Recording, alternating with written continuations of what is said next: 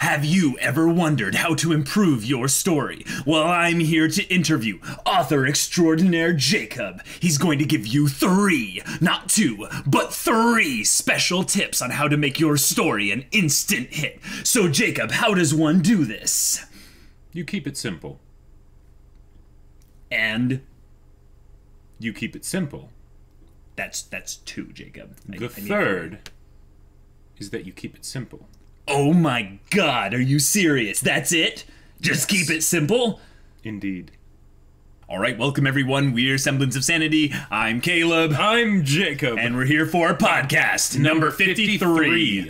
Alright guys, and after that ridiculous little intro bit here, we're going to be talking about simplicity. Yeah, because that's something that we feel is grossly underrepresented and underappreciated in storytelling. In life in general, but especially storytelling. We're going to keep it simple. Yes. For this podcast. Yes, but we're also going to break our rule and we're going to talk about in detail why simplicity is important, not just in storytelling, but in the individual elements of storytelling, setting, conflict, characters, plot, and themes. Right. And we're going to draw upon examples of ways that not only has this worked well, but ways in which it actually carries the story to greater heights than it could have if it went for a more ambitious or complex theme. Right. Now, Jacob, there's a romanticism, I would say, in storytellers and story writers and story consumers with regards to complexity. Yes, absolutely. Yeah.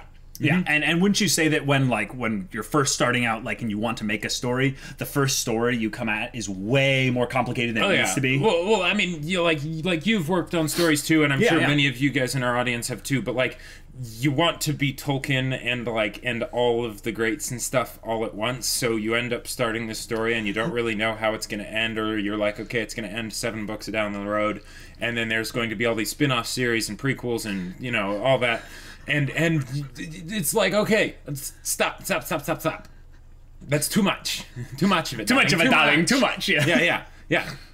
But then there could be that one short story or whatever that just moves you to absolute tears. And it's like, okay. We need to bring that back. We need to make that more cool again. Yeah. I mean, and I think that's one of the reasons a lot of the anime that we rave about so much is because they keep things simple. Yep. Yeah, so we're going to get into simplistic detail on that. Right. But before we do, we have to give our VIP shout out to Savvy Blue on the Discord. One of our Thank you so much for your support. It means a lot. It really does. It was kind of a funny scenario as to how this person became VIP as well. They were originally a $1 supporter, and it was just awesome having them on the Discord and stuff. And they were like, well, I guess I'm making the jump all the way to the top. So thank you so much. Sploosh. Yes. We're glad to have you. Yeah. So first things first is setting. This one I kind of particularly want to go in depth into because I know there's a contradiction there, but specifically because I am a fan of fantasy stories. Yes. And fantasy stories are notorious for flubbing this side of things with regards to setting being simple. Now, I want to call, as an example here, a show like Attack on Titan that's lauded as having one of the really immersive worlds out there. And it does get complicated. But for the first part, initially, it is given a very simplistic setting in that everything that we know about the world is through the viewpoint of the main character. Right. So when you have a setting, and say it's a fictional world, you want to, gush about the systems and the cultures and all the different motivations of all these different groups of people and stuff right at the beginning. And the thing is that you can't risk that in your story like Lord of the Rings does with 5 minutes of exposition straight in the beginning. Well, and here's one of the other things too. Okay, so a lot of times stories will actually be able to keep things relatively simple at the beginning. And simplicity versus originality is a whole nother topic. Totally. Right? Because with things like Lord of the Rings, a lot of fantasy stories, and in some ways this can be a good thing because it allows you to just get to the story, right away. Yeah. They'll make this setting very simple. And non-fantasy stories and non-sci-fi stories and stuff where they don't actually create their own world, then the setting is even simpler. Right, like Haikyuu, for instance. Yeah, Haikyuu is one of the ones that has just the simplest setting. It's just not even really touched on. It's just okay, high school, let's go.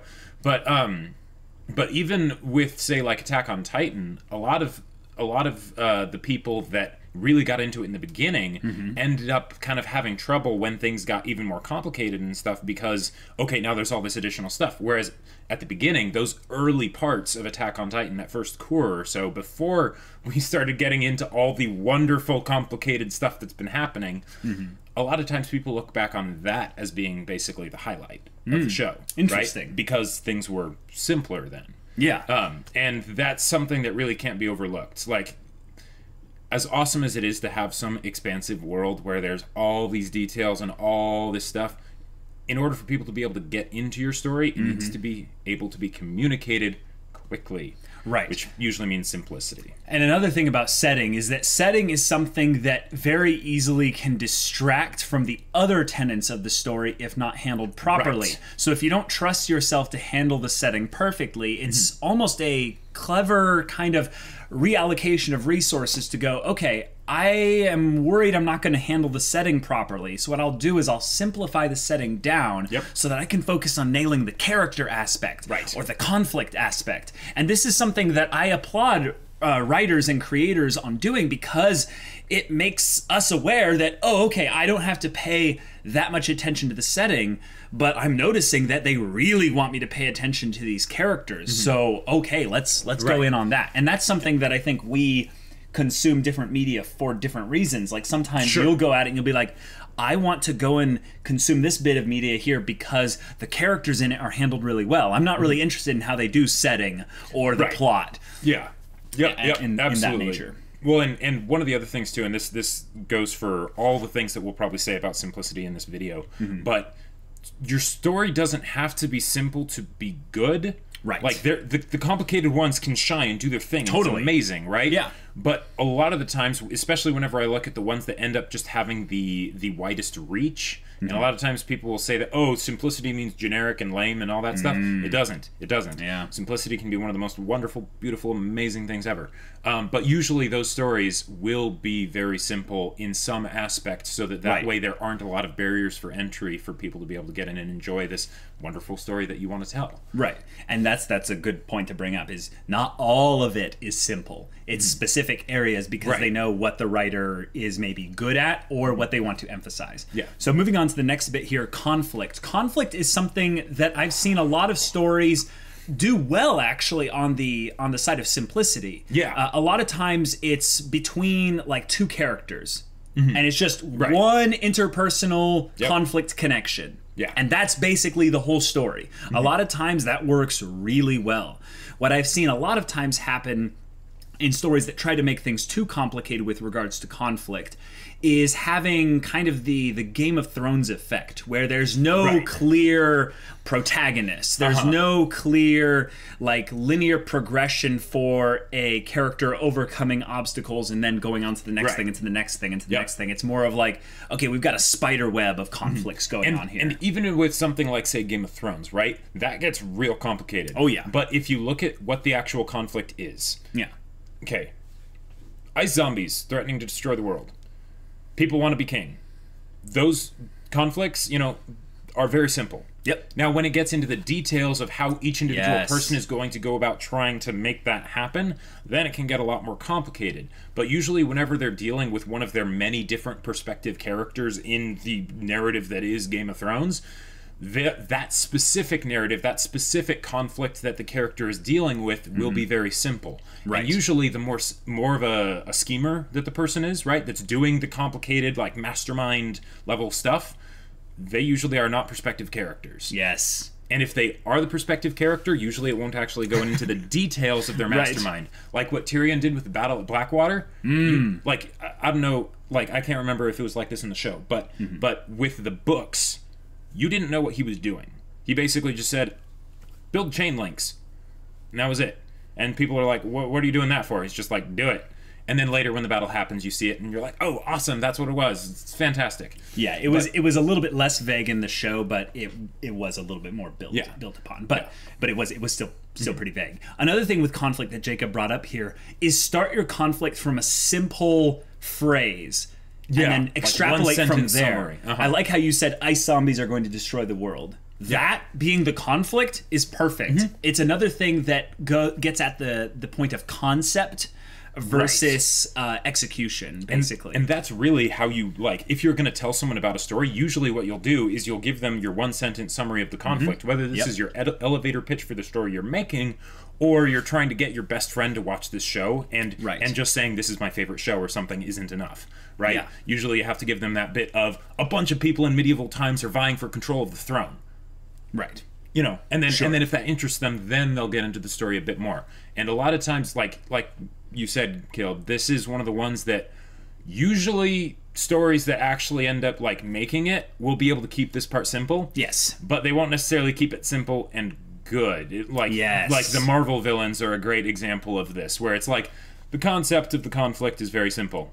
Bad guy wants to do bad things, but you know that's not exactly compelling. You need a little bit more than that. You need a bit more attachment than that. Yeah, it's starting from the communication side of what the conflict is, you know, based in, and that generally ties directly into the characters, which is a nice segue here. Yeah. So for characters, I think that simplicity in characters is just a matter of efficiency.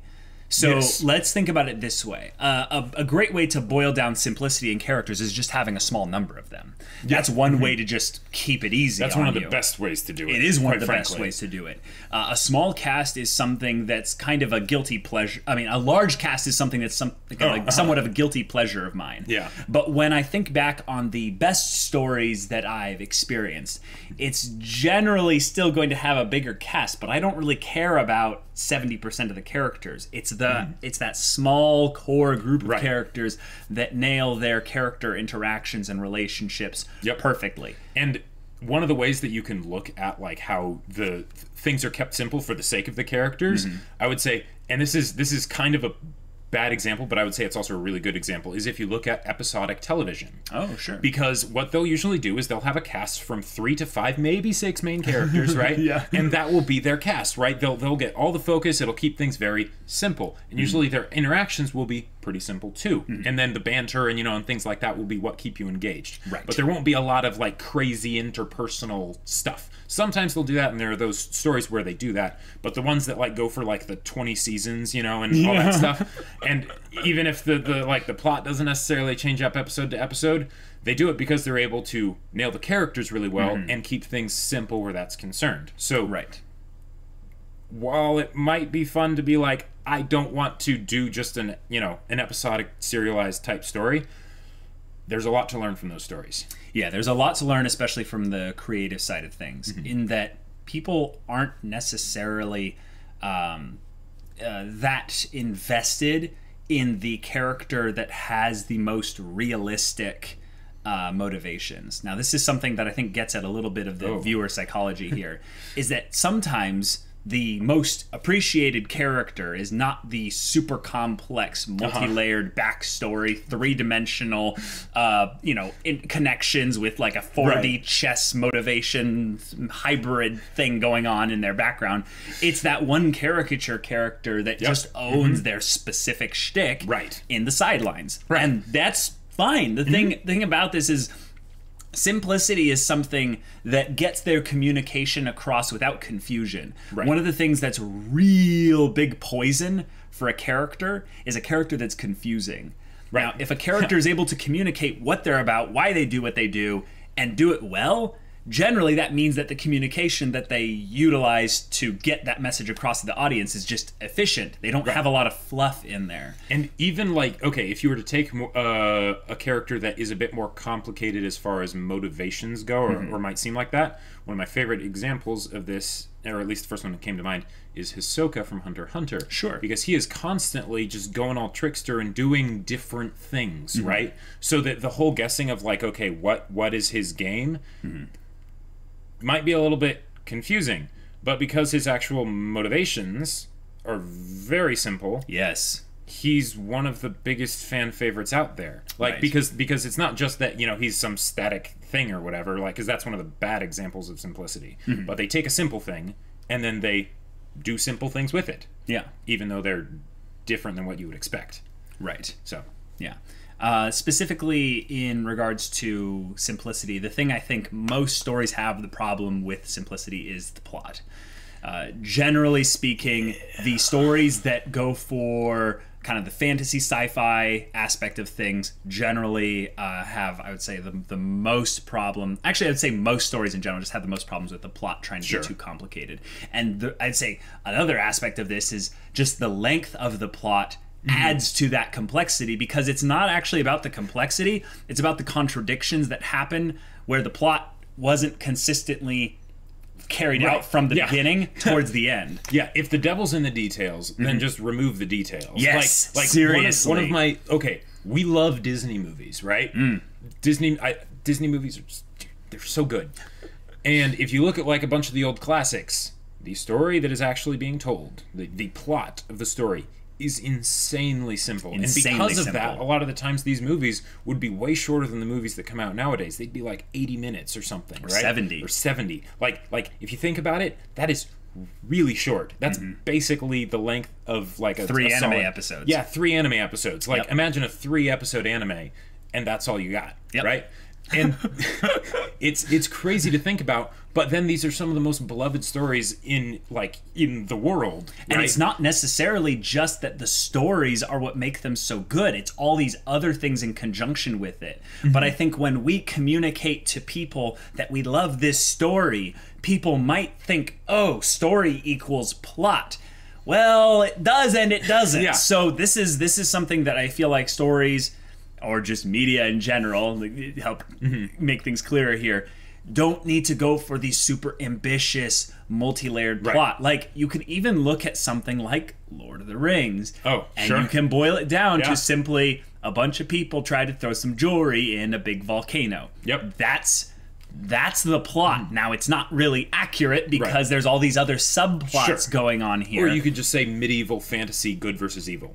Well, that's I think, like, more of the setting. Or the conflict, Or the conflict, yeah. But when you get into plots of, I'd say, shorter narratives, you see it being very simple. But there are also stories that I would say lean towards the more episodic type of thing, where the plot is like Firefly, for instance. The plot is just people on a ship trying to make means, to make their means with day-to-day life. Day-to-day life. That's why I think a lot of the slice of life genre in anime is so popular. Because it's simple. Because the plot is like almost non-existent in some ways. And you know, there are ways to do all these things badly, you know. Don't get us wrong, but like even and you know, because complicated stories can be fantastic. They can be amazing.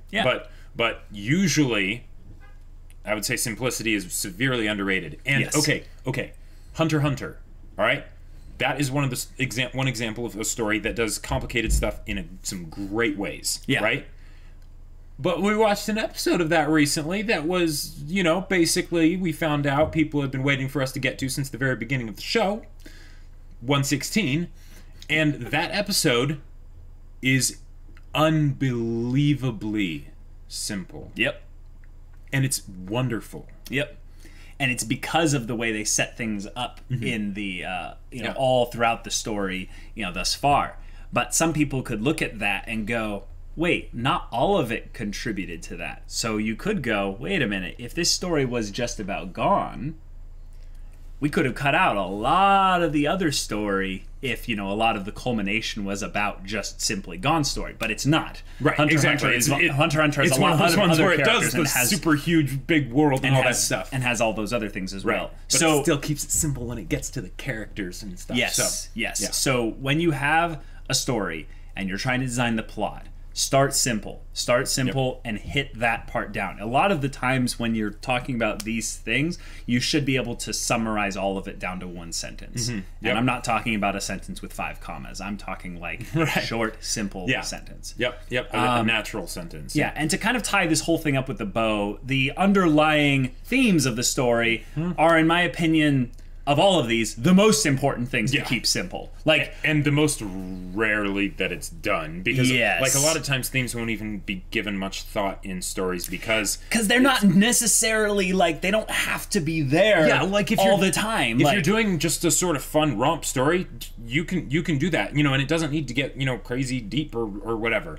And even for the ones that do, like like for instance, Haikyuu, right? Yeah. This is one of our favorite examples of just a story that is simple, right? Yeah. All the tenets are simple, basically. They'll have good character, stuff and all that.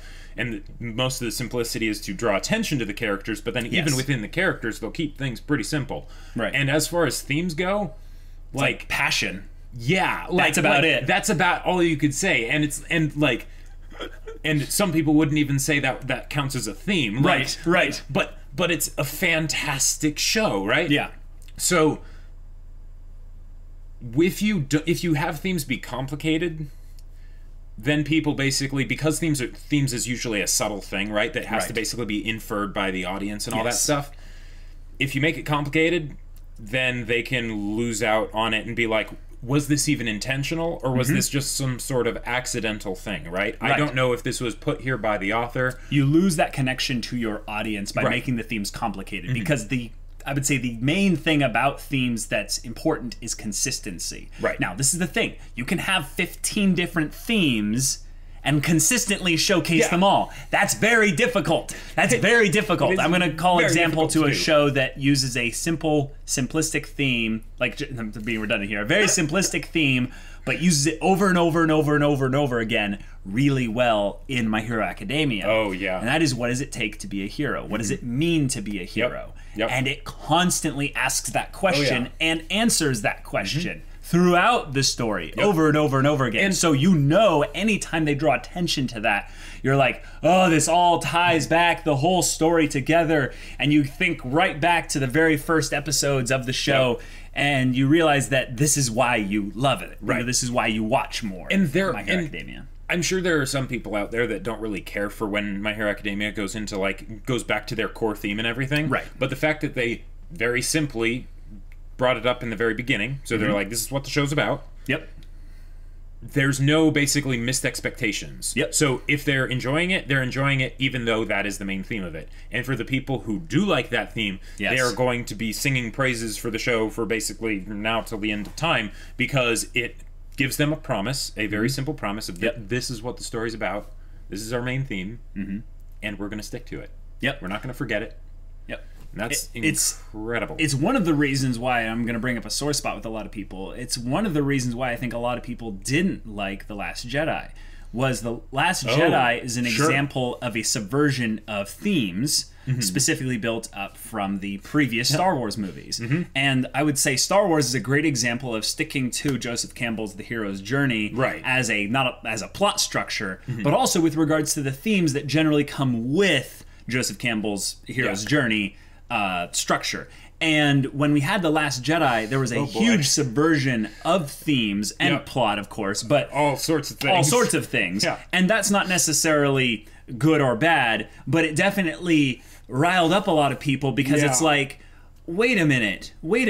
We weren't promised this. This is not consistent with Star Wars. Yeah. So when you think back to why should you have themes in the story at all, the main reason why is it builds trust with your audience. Yes. It builds a connection with them so that they go, oh, okay, this is intentional. The author put this in here because it builds upon the themes that they've already set up. Yep. And another thing that's really cool is you can get into why the author is not only writing this story, but why they're writing specific characters into the story, why they're writing specific plot points into the story. And you go, oh, I see the journey going out here. I want to continue on this journey. Right. And I've seen in a lot of places where a story was a one-off, and people are so disappointed because I think they saw the themes, the underlying core stuff of the story, and they're like, no, this is good. You need to make more of this. And here's something to say.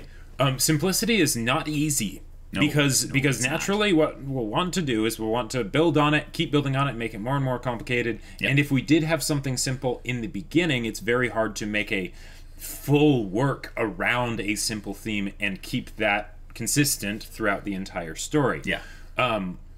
If you can get a more of a one-off type story that is simple, right, and does everything nicely and all that, that is a gem. Yep. And that's oftentimes one of the best ways to determine what you are going to have your story be about, and basically use that as a compass for everything after that. Right. Because then you have something that's clearly set up of, all right, this is what my story's about, so that if people are going to get into the story, they'll be able to see this and be like, I liked that. I want more of that, right? And of course, it'll be different as the story goes on, because you're not just going to be copy-pasting it, until the end of time. This is also a place where Hollywood gets a lot of things wrong with sequel baiting. Or not sequel baiting, just making reboots and sequels of things that shouldn't have gotten them to begin with. There were a lot of stories out there that should have just been a one-off, but because they were successful monetarily, they made a copy-paste, I would say, aesthetic remake of the story without promising anything of the themes of the story or keeping the themes consistent from the original into the next one. Usually what they do is they copy the aesthetic, and that's fine. The movies generally like the end plot up... and the settings, basically. Right, and they end up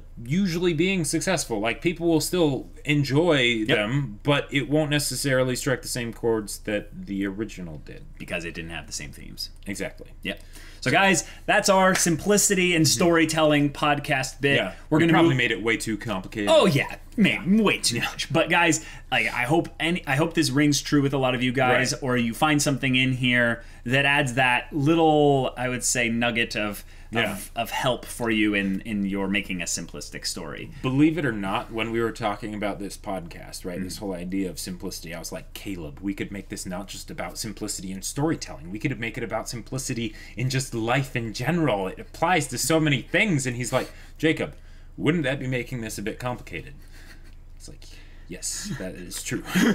But yeah, simplicity. See, we romanticize it. We romanticize complexity.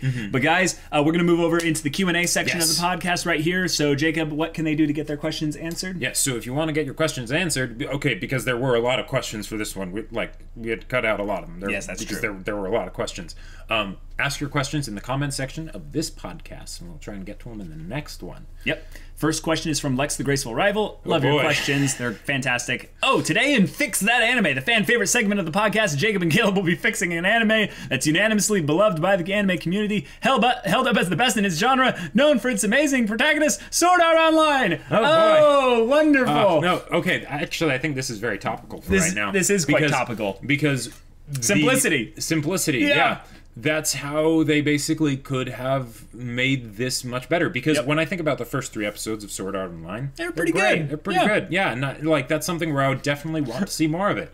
And then it kind of like changed what it was about, and got a bit more complicated with things than I felt like they needed to, when they had a very simple, compelling, nice premise with great, aesthetics, music, visuals. Yeah, they hadn't needed to go deep into the characters yet, because they were just still introducing the story. But even in those first 3 episodes, that was probably where we got some of the most depth for the characters as far as establishing them and stuff. And like there was good meat there, And then most of the people that seem to rag on Sword Art Online is because they're like, well, okay, yeah, that was great. Those first 3 episodes were great.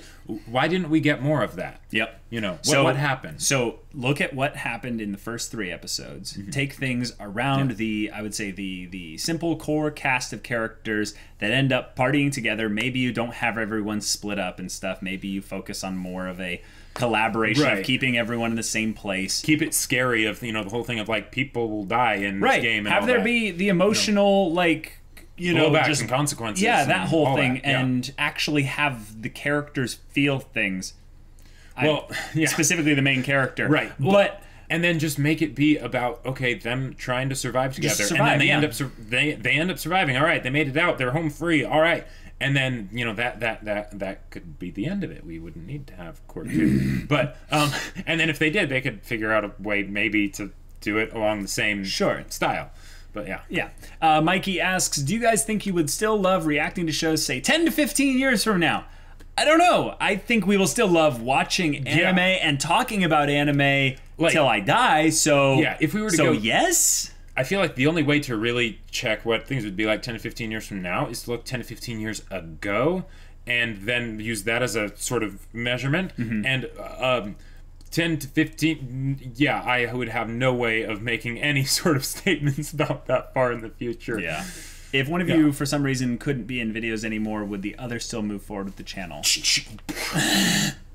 I think that would be likely. I think it would... It would probably change how I think it would change things, because because I benefit a lot personally from having the ability to discuss with someone. Oh yeah, right here. yeah, me too. The idea of like, okay, people that do like discussion type videos and stuff by themselves, that's like that's wow, scary. How do they do that? That's scary. I don't know how they do it, because like that's.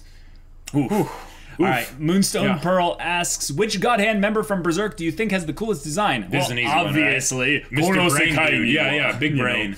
Big brain with his 80s design with the back drop like thing and the exposed, because for the other three, the you know, Medusa, the Medusa one, she's cool. She has a pretty cool design, but it's also one of those things where it's like, okay, how much of it is a design for the character rather than like basically a fan service design? Like, if that we makes don't sense. know. I think Femtoes is decent. It's a little bit simple. I would say that's probably my second favorite. Femtoes is good. I think it's just that he didn't speak. Well, right. And I think is biasing a little bit of my thoughts of the design. Well, sure, and we didn't see him that long, and we didn't like him when we were seeing him. But and then for the other two, I would get them confused. Yeah, like, me too. Like, me too. Straight up. There's the really small one, and then there's the kind of smaller. Yeah, they're both bald ones with weird eyes that don't really have much of. I thought they were glasses. You know? Well, one of them has glasses, I think. But yeah. Lex the Graceful Rival asked another question: if you could design your own MHA character to add into the anime, what would be their quirk, their backstory, their design, their motivation, their ideals? Oh my gosh, so much. Let's just hackney a character really quick. All right, so, Ultimate Frisbee. Okay, Ultimate Frisbee, awesome. Yeah. So there'd be a quirk related to discs that they would like generate out of their hands or their skin or something, and they would like fling them like dirt, dust, like spinning things. So they basically want to use their quirk to basically in this is a weird kind of hero sense because it's not really a hero, but they basically want to use it to be like a sports performer. Like there could be a whole realm of sports related based on like quirk usage. Yeah, how does sports and quirks relegate? Come on, MHA. Yeah, world building. Let's do this. So then they have the sort of Hinata backstory of like, you know, the underdog that wants to do all this stuff. Yeah, I could see also the backstory tying in that their quirk is something that it's heteromorphic. It's on them. Sure, but it also comes off of them, which is maybe something that they were kind of a hassle to deal with their quirk just a little bit because they were just constantly leaving crap everywhere. Sure. Yeah, that could be kind of interesting. Their motivation, I would say that they're kind of a performer. Very simple, just ideal to be the best at something. Yeah. I would say they love to run, so I'm kind of self-inserting a character in here. Right. But passion, sure. We basically just Catalyst. Is Jabok and Kaloon robot? We know not the answer. Error. 404, page not found. Error. Tanya the Future Writer asks, how would you properly write a large cast of characters and give each of them their own story arcs? Oh, keep it simple. So what I would do is, you're thinking about this wrong. Think about how to write one character with a story arc. Multiple times. And get good at writing one character with a story arc, right? And then do that multiple times in the same story. Yeah, I think that one of the things that I love doing is just spamming out characters. So what I'll do is I'll approach it from the standpoint of I'm not invested in any of these characters. I will then give them each caricature shticks. Just build them foundationally from the get-go, and then take those shticks and build just a little addendum thing onto them. Right. Yeah. And the thing is that having a large cast of characters and giving them each story arcs, you can have a shtick caricature character go on a story arc and have it last like a very small amount of time. Or the reverse. Like, here's another thing to think about. Yeah, go for it. A lot of characters in stories, if you were to look at them, they actually basically are a shtick character that got set up with a very simple arc of development that ends up going over a fair amount of time. Yes, and they're all like segmented out very far apart from each other. And usually with these characters, the reason that you don't think of them as caricatures and just archetypes, shticks, and tropes and all that stuff is because they spend the proper amount of time with them for you to be able to connect with them and see how they are. Well said. Even if they might start out as a caricature and all that, they become a specific character that is that caricature. Sokka from Avatar: The Last Airbender is a great example of that. Yep. A more or less shtick character that goes with very segmented, spaced out development episodes. And then as of the whole, you're like, wow, Sokka developed a lot. It's like, well, actually, he made little jumps over a large period of time. Another one that I would say from Avatar is Katara. Oh, If you think about it, at the beginning, she was kind of the shtick female character in the cast, right? Because, like, you know, this was made back in 2005. There weren't as many good female characters back then. Yeah. And if you look at the arc and development now, over the course of the story, you're like, no, this is a great character, right? But started out very, very simple, and the overall development, even if you were to just look at book 1, very simple. Yep. Yeah. Fuyo Hanabi asks, you guys each pick one. Become a stand user, become a Jedi, become a Nen user, become a hero with a quirk, become a Titan shifter, become a great teacher, become a volleyball player. Jedi. Yeah, see. No contest. The thing is, Jedi has access to multiple powers. Right. The only one of these that seems more interesting than that is, I would say in some ways, you're going to laugh, but a volleyball player. Because I can actually get like there's no limits to how good of a volleyball player I could be. Especially not if you're a Jedi. Yes, I guess you're right. Yeah, I mean, Jedi would be the best. I'm sorry, it's a Jedi. Yeah. Grim. I was trying to. Whatever. Grim Snowy asks, "What was one scene from an anime that made you bawl out your eyes?" You go first. One anime. I have a ton of these. Or I can go first if you want. I could just die. Is it episode 3 or 4? It's episode 3. Episode 3 from A Place Further in the Universe. Yeah, that was... Oh, man. Hey. That was really good. Character shtick archetype with simple arc. Freaking story, it's so good. Yeah. What was yours? For me... most of A Silent Voice, but Yes. but specifically the part where this is what just destroyed me when the background song was LVS. They just used 3-letter terminology to denote the songs.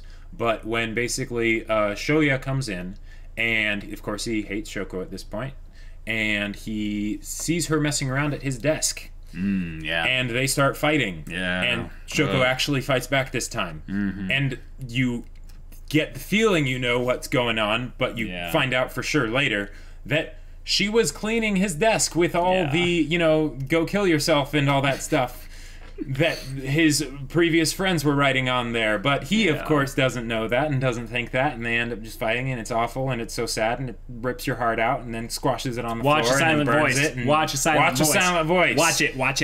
Yeah. Next question is from Jason South. Will this podcast ever be on iTunes as an audio podcast? Probably. I don't know. It's going to Twitch. It might have to be put on iTunes just by the nature of, like, why not? Jess asks, or Jess5 asks, Jacob, for your book, did you have a certain reader demographic in mind when writing it? Yes. So it is definitely a young adult story. Okay. But the thing is that when I started this, basically the idea that I wanted to have for it is I wanted it to be something that basically redeems young adult as a genre. Because when I would go... so ambitious. Or at least plays its part, because... that was what I would read growing up, and I loved it. I loved it. Maybe some of them weren't young adult, but... And then when I would go into bookstores and I'd look for more young adult, I would look at what was there, and maybe it was actually good, but just from judging the books by their covers, it all looked like crap.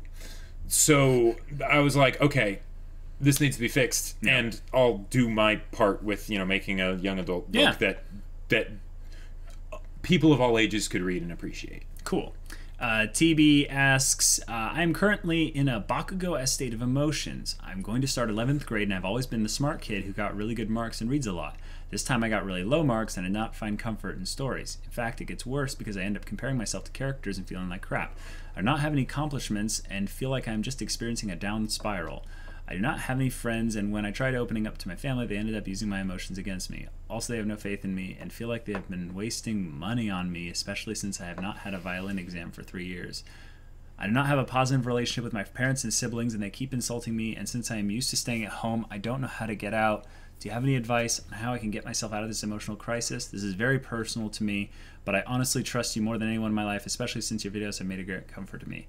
TB, I am so sorry you're going through this situation. My heart goes out to you. I feel I feel you here. Like it's breaking my heart right here. I totally resonate with where you kind of feel powerless in this situation because you're in 11th grade and you're not fully independent yet, and there's a lot of specific factors in here that come all into play, and they kind of compound on each other. So I just want to let you know that I understand what you're going through. To the most part, thank you for being so open and vulnerable here. I just want to say I'm proud of you. I want to say that I believe in you, and I know it's really hard when it seems like no one really believes in you and stuff. But I think that you can take comfort in knowing that there's someone out there, even if it's not us, but there's someone out there that you know that probably believes in you. And maybe they don't say it specifically, but as for like specific advice, I think specifically with the emotional side of things, it's really, really difficult to help yourself in this case. Yeah. And I think that acknowledging that you can't do this alone is the hardest step, but it's the most important one. That's pretty much what I was going to say too. And the worst thing about this is that you feel like you can't go to the specific close people in your life that should be able to go to and help you out with this. So, I would say for now, be careful and guard your heart, but also take little risks here and there if you can to open up to people that you haven't opened up to yet, that are close to you. If you don't have any friends, I see it says you do not have any friends when you tried opening up to family, they end up using emotions against me. I don't know what your family situation is, but if you have like other family that you haven't talked to yet, like cousins, grandparents, preferably someone that's a little bit older. I don't have any negative thoughts towards someone younger helping you, but I feel like generally someone that's older is going to have a little bit more just wisdom and experience to share here. I can say personally that I went through a lot of depression when I was around your age, and the thing that helped me the most was I had to, this is kind of a weird way to say this, but I had to actively rewire my brain over the course of like a year to be just someone that people desired to be around. And this didn't solve the depression thing, let me tell you. It didn't solve it. But what ended up happening was people were then willing to then accept and receive me in my vulnerable states. So I would then be more vulnerable with them and just let them know, hey, I need someone just to be here right now. And that's something that takes time. So I would say I don't have any like detailed specific advice. It's more like general principles, and then a lot of encouragement. I think that there's a couple kind of things that you can do with regards to seeking out encouragement without, I would say, not that you're doing this, but there's ways that people perceive, and they will end up kind of moving away intentionally. I don't know how to say this, but you know what I'm saying, is basically trying to seek out encouragement specifically, so that it builds you up, and then you can end up getting at least enough of a kickstart that you can start the ball rolling to finding the people that will then help you to solve this. Because that's the biggest thing from all this, if we were to make this be a simple answer, is don't try to do this alone. Yeah, don't try to do this alone. And you've said that you don't feel like you have anybody. Try and find somebody that you can be open with them on this, and they can support you in the same way that they know you'd support them if the situation was reversed, kind of a thing. Right. Basically, you have a need, and that need is valid. There is nothing invalid about your need. So build your life now from the ground up. Like, throw everything else away that doesn't basically move you in a direction to getting that need met. This is very mechanical, but I have no way of basically giving you the specific advice that would help you in this case, other than like there's some really like just helpful simple tools, like don't let your sleep suffer. Like I would say, like, here's some very basic things, is like keep making sure that you're eating well. Make sure that you're getting to bed on time. Don't stay up super late. Right. Like, you know, talk to the wall if you have to, but make sure if you feel like you're a person that needs to talk your feelings out, find some place to do it. I'll tell you that there are many a times when I would just go on walks early in the morning and just talk to myself. And sometimes it's good to feel like you're talking to someone, but like even if it just feels like you're talking to your inner self or what have you, that's something that really helps a lot. The other thing I would say is keep your self-talk positive. Yes. Because this is because, you know, we don't really know what your situation is. Like we can gather what we can from this, but this is rough, right? You don't need to be surrounded on both sides. You know, if you've got all this stuff on the outside, then your best bet is to make it so that you don't have to worry about the inside, right? Yeah.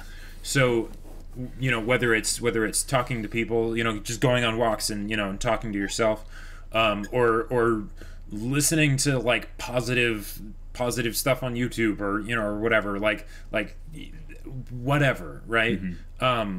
Anything that basically helps keep your mind, emotion, spirit, all that stuff in a good place, do that.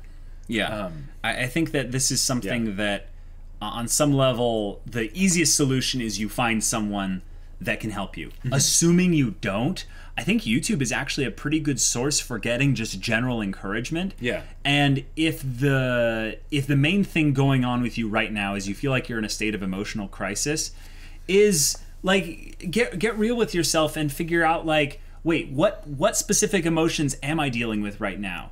And then go like to YouTube, for instance, and look up videos that are all about like, you know, encouraging those specific areas and you know, about positive reinforcement internally with those kinds of things. One other thing I would say, and this might be something that you should just, you know, throw out, but if it's not, I want to make sure I say it. A lot of times I know I have gotten anxious and basically seen people as having opinions about me that they didn't have. Oh, yeah. Right? So if, you know, I would basically try and double check all these things that you think about your family, you know, because those are the people that you really do want to be able to go to. So if you already are sure that yes, this is the situation that I'm dealing with, then completely throw this out. But if you're not entirely sure, then double check, because one of the worst things I would think is to have family members that would potentially be up for listening to you and, you know, and helping you with this, and thinking you can't go to them. So, yeah. The worst thing about people is generally like the fact that they're people.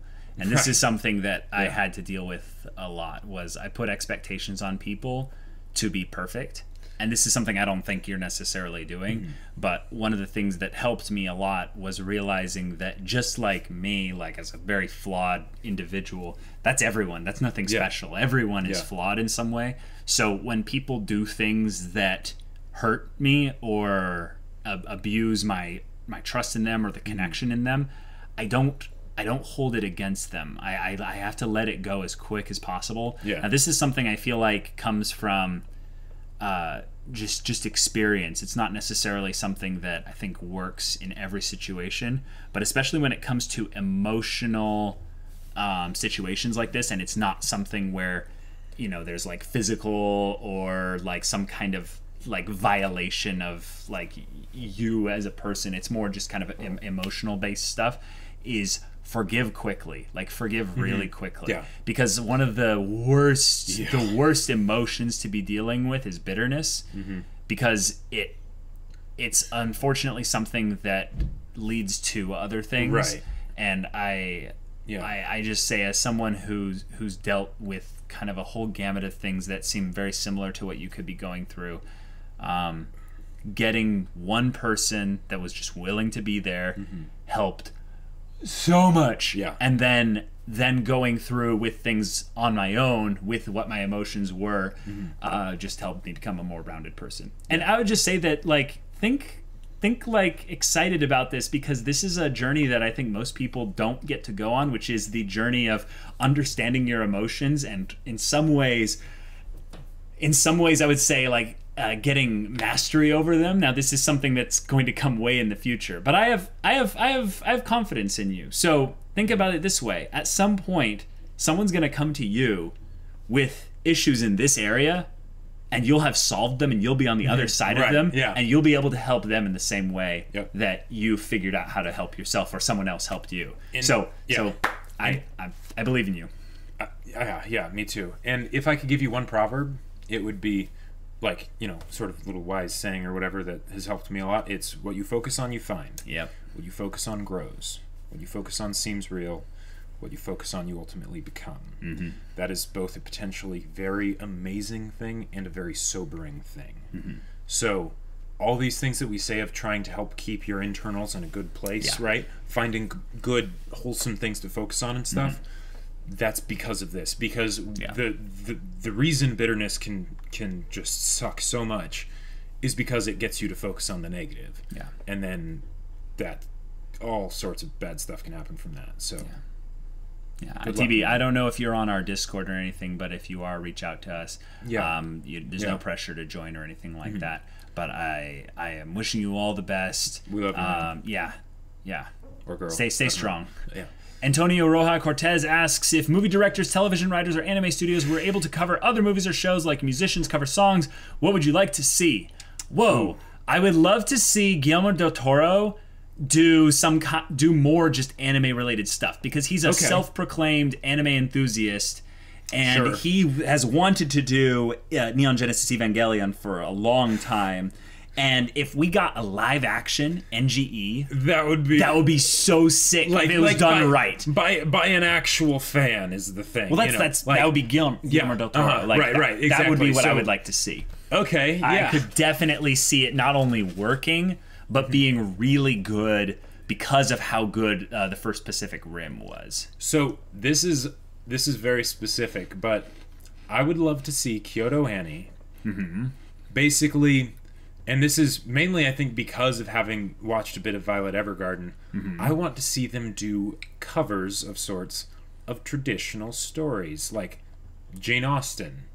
Like Kyoto Annie doing a Pride and Prejudice. I think that would be amazing. Yeah, and it's public domain, so they could. Yeah. So there you go. And they'd make it real pretty. They would. Steel Ram asks, what's the most memorable D&D campaign you ever had? Ooh. Well, I have never finished a D&D campaign. But I mean, like, it could be like a Star Wars campaign. Yeah. Well, I end up designing a campaign a while back and it's not the one you're thinking of, actually. It was The Planet. Oh, that one was a lot of fun. So I designed one where basically I needed a way for an open world setting with no real rules with regards to Star Wars. So I told basically the party, which was me and my cousin. Yeah. But the point is, I told them that you're going to be going on an expedition to an unknown planet for riches, exploration, and all the above, and you're going with a massive group of people on a massive ship. So, go there with the expectancy of nothing. Like, you have no idea what's coming. And it played out a lot like Lost in some ways. Oh, it was great. Yeah. And I had so much fun. It was a lot of fun. Because it had this cool survival aspect to it, where it's like, we need to get our gear back. We need to do all this stuff, set up a base, set up a camp. It was wonderful. And the fact that there were only 2 players made for a really interesting dynamic.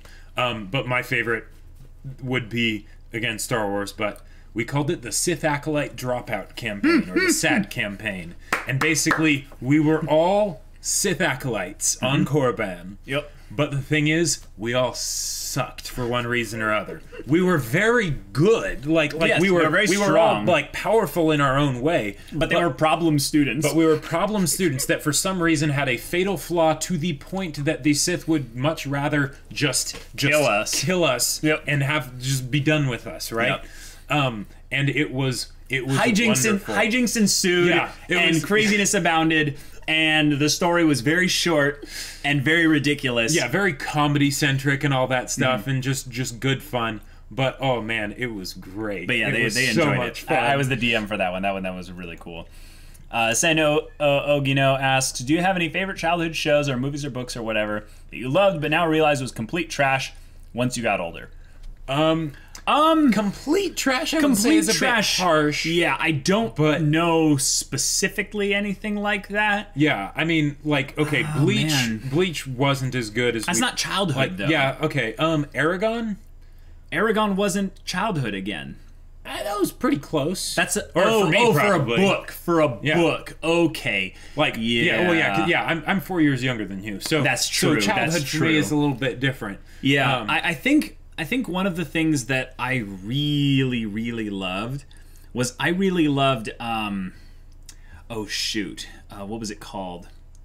Dang it, I'll think of something else. Redwall?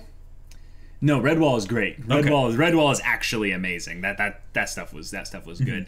I don't really know. I think there's nothing that was complete trash, but maybe something where I was kind of surprised by like how bad it was. No, I thought it was like the best thing ever. So you guys remember Magic School Bus? Oh, Magic School Bus is actually amazing. But the thing is, I thought it was actually the best thing ever. So when I went and back and rewatched some of it, I'm like, oh, oof. This is children's storytelling. This is children's programming for children, and it was a very rude awakening. But I still like it in some ways. Here's mine. And so Balto, the Disney movie. Oh. So when I was sick one day, I watched Balto 5 times in a row.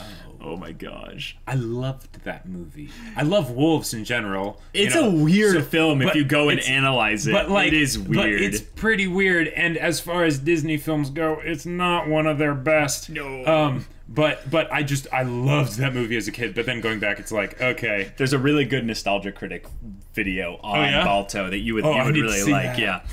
William McMeekin asks, so The Last Airbender live action was announced and everyone is putting in their 2 cents on how to make it as good as the cartoon, but what I want to ask is what could they do to make it surpass the original? Okay. You're talking my language. All right. I am hyped to the umpteenth degree about this because, guys, this is the thing. Everyone's like, oh no, another Netflix live action, but the thing is, every single other one that did a live action adaptation utilized the original people that created it as like the most lowest creative consultant person ever. And the people helming it, like the directors and all that, were a completely different group of people. This is Mike DiMartino and Brian Konietzko at the front of it. Yeah, Bryke is back. Guys, Bryke is back. Like, let me just meme review. And Bryke is back. And here's the other thing too. One of the biggest ways. Okay, two things that I think would make it potentially surpass the original, or at least live up to it. And living up to it, you know how much we love that. Living up to it, that is a big deal. Big deal. Is simplicity, like we talked about in this podcast, because that's one of the big things that the original series had going for it. And 2, that is basically that the reason Avatar: The Last Airbender is such a big deal for us, right? And the reason why, even if it was an amazing show, it wouldn't be able to live up to it is because it's new, right? It doesn't have the nostalgia factor, value, right? Because that's huge. And while that doesn't make it like objectively just not a great show, that is something that can't be ignored, right? Yes. Because that exists. There's a reason that's there. But let's get mechanical here. How to surpass the original? Here's the simplest one. There's going to be more of it. Yeah. It's going to be longer. Yeah. Now, this is not guaranteed. But depending on how they format this, they can add more characterization. Yep. They can add more character development. They can just have simply better dialogue. This is the other thing. They can remove the Great Divide. Like, guys, let's be real here. Let's just keep flying. Yeah. Or they could fix it. Like, have crap. Zuko chase them in there. Like, you know, like because more Zuko too. Yeah, more Zuko, more Iroh. Like, come on. Yeah, we could have mini subplot flashbacks of Iroh going into the spirit world. Let's make us actually care about Katara's over emotional speeches about hope. They get better as the show goes on, but let's make sure that like each one really is felt. Oh, wait. Jacob, you're right, but that just blew my mind. They're not going to make it longer. They're going to make it shorter. guys, this is actually the brilliance of it. Remember how when the movie came out in 2010, we were like, "Oh, cool, book 1." But how are they going to condense it? But I know, but book 1 was probably the least liked of all the books of Avatar. Yeah. Because it just didn't have as much going for it. I would say for some people, I think book 3 was their least liked for some people. But for the majority of people, book 1 was the least liked because there was a lot of episodes that could have been just removed. If they do a show version of book 1 as a whole season, and they do it in, say, 12 episodes, you could do that. Sure. You could do that. Well, there's also the fact of, like, how long are these episodes going to be? Yeah. Because I get the feeling like they're not going to be 20 minutes. The other thing that they could do is this is one that might touch people's nostalgia things a little bit, is Netflix designed it with the anime 23 minutes, learn a child's lesson, and then start the episode into the next one. There were very few linear episode plots. So they you're could saying make they it could, a linear story. And blend all the episodes together for that Netflix binging style. Well, and then you just make it even more bingeable, and you just and then book 1's Here's done. another thing. What if they Daredeviled it and basically, and Daredevil wasn't the only one, but explain. What if they turned it into 8-hour-long episodes? Yes, I know. We don't know what the episode format's going to be. They could do it any way they want, and there's a lot of things that I think people are really scared about, and the big one I think is the bending, with regards to money and all those other things. But I think if you actually look back at 2010, the main problem with that movie was nothing related to the bending. Right. It was basically like some technicalities of like firebenders don't need a source, or why are their movements not in correlation. I'm talking about the CGI of the bending. Right. But imagine if you have 2018 Netflix money in your bending. Yeah. Oh my gosh. I think the one bending style that will probably be the weirdest is air, because you can't see it technically. Oh, you don't think it'd be like Earth or something? No. I could see Earth being very, very easy to do properly. I just the main thing that I think about with Earth is like actually like taking chunks out of the ground and things like that. I just hope that looks really good, and it's actually like motions and like jerky and like not like fluid and stuff like the crap that was. Well, anyways, we'll not talk about the movie. Okay, cool. But yes, I'm hopeful. I think that the main thing we have going for it is that it's a lot of the same people. Right. So they'll just keep things simple. And it's Netflix, which means less Nickelodeon higher-ups getting into everyone's butts and puppeteering people to make things a certain way. Although we could... Okay, here's one of the other reasons. All right. We could get Cabbage Merchant again. Oh my gosh. Live-action Cabbage Man. Think about that for a second. That could be wonderful. That could be cringy. That could be so beautiful. That could be pretty cringy. It could be cringy, but it could also be amazing. Next question. Suckapunch asks, weird question, but is the channel your main source of income, or do you have work offline? If you do, then how do you balance between work and being active in the community? Plus, if you used to have a job before starting the channel, could you share with us what it was? Well, the simple answer is yes. This is our main source of income because you guys are super generous on Patreon, and Patreon is one of the best means for any kind of creative person to make a stable income via the internet. I would say ad revenue is far too inconsistent, and people are not really ready to admit that yet. But and if you want advice on how to make your Patreon maybe be more successful, keep it simple. Yes. Yeah. It says, if you do, how do you balance between work and being active in the community? The closest thing for that for me would be just with the book, and that's tough. Like, Caleb was a lot more active on the Discord than me because, I would say we manage it pretty well, but it's basically just about focusing on the priorities, and then if you have leftover time, you can add back to those specific areas you feel like we're not focused on enough. It says, plus if you used to have a job before starting the channel, could you share with us what it was? Well, the first real job the most recent real job I had before the channel I was a property manager, and that's basically like a glorified relational business accountant. And that's the gist of it. But the thing is, I've been into kind of entrepreneurial stuff ever since I was 24. Since I was probably like 22.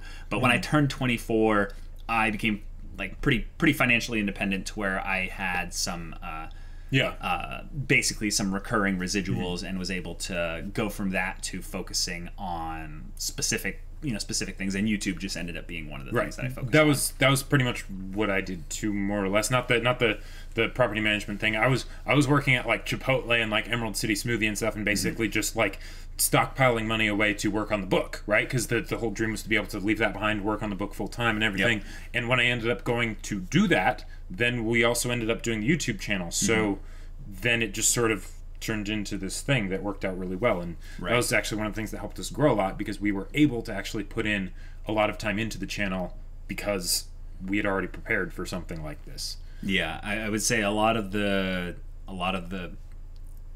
success that comes from doing an endeavor like this, there's a lot of preparation that you don't generally see that's done way before the actual starting of the effort takes place. And we were able to do that. Yeah. Graham Spector asks, what's the most positively surprising show or story you've experienced? Something you didn't have high expectations for or thought was going to be bad, but you ended up liking? Okay, that's basically the story of this channel for me, specifically. MHA, I didn't think I was going to like it that much. Yeah. JoJo's, I didn't think I was going to like it that much. Haikyuu, I didn't think I was going to like it that much. Yeah. A Place for the Universe, I didn't think I was going to like it that much. Like, no, literally, like, I thought it was going to be just kind of slice of life, just cutesy stuff, but I'm way more optimistic about shows than Caleb is. Okay, but the thing is, I've become way more optimistic over time. Yes. That's the point, is that a lot of the shows I've always been kind of surprised by, because you guys just recommend such good stuff for us. Like Great Teacher Onizuka. I did not think I would love it this much. Yeah. An example of one where I knew I was going to like it no matter what was Monster. I knew that before even getting to this show, I was like, yep, this is my show. This is my jam. I'm gonna love it. I wasn't surprised. It was amazing. I love it. I still love it. It's amazing. But I would say it's a difference between having high expectations and having like regular expectations. There are a lot of shows like Sorayori, A Place for the Universe, that I just had regular expectations for. I'm like, okay, this is gonna be decent. Yeah. But no, I ended up loving it. So like one of my favorite shows of this year. Like it's a fantastic show. Yeah, for me, one of the big ones that came to mind was the Avatar: The Last Airbender, actually, because this guy was telling me about it, and, I was like, cartoons, that's for kids. I'm like, you will watch it, Jacob. Yeah. So I ended up watching it, and of course I loved it, and it was amazing. The Avatar movie, that was another one. I don't like it as much now, but like I thought it was just going to be stupid because the trailer was awful, and then I ended up watching it. Blue People. Yeah. Oh and God, I was blown away by it. No. What Avatar? What Airbender? I was about movie? to like in the name of the Father and like banish you. Yeah. Deus Vult Infidel. And then Toradora was the other big one, because I had no expectations really. I'd heard about it, and I was like, I'll try this out, you know. Oh, and yes, see if it's same fun. here. Toradora. Yeah. You were like, no, romance, slice of life. I used to be really pessimistic. Anime. Oh, yeah. But it was amazing. And 5 years ago, Caleb was not a very optimistic It was so person. hard to get this guy into anime. Yeah. Like, it was so hard. I'd watch Death Note, and that's about it. Yeah. And you were salty that you watched Bleach. Yeah, we don't need to talk about Bleach. Don't need to talk about that. That was painful. But that's the last of the questions. That's the last of the questions, guys. Thank you so much for asking your questions. Thank you so much for watching all the way to the end of this video. If you want to leave questions, they'll be answered in the next podcast. Leave them in the comments down below, and we'll get right to them. So yeah, we'll see you in the next one. But until then, we're Semblance of Sanity. I'm Caleb. I'm Jacob. And we'll see you all next time.